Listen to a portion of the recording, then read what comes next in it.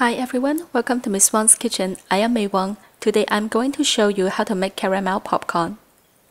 Before we start, we need to oil a mixing bowl and 2 spatulas with some vegetable oil.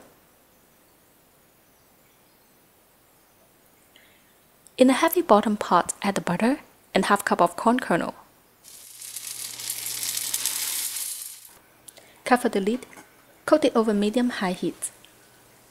During that time, swirl the pot every 30 to 40 seconds to prevent the kernel from burning.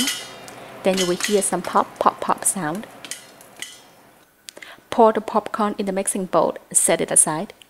In another clean pot, add the butter, a quarter cup of sugar, and the corn syrup. Mix it together with an oil spatula over medium heat. Stir it constantly and make sure the syrup doesn't burn or stick to the bottom. When the syrup thickens, turn off the heat immediately and add the baking powder. Mix it well, and then pour the mixture over the popcorn.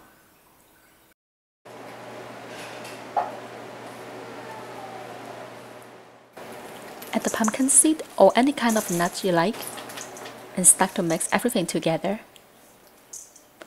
Apparently my bowl was too small, so make sure you get a big one.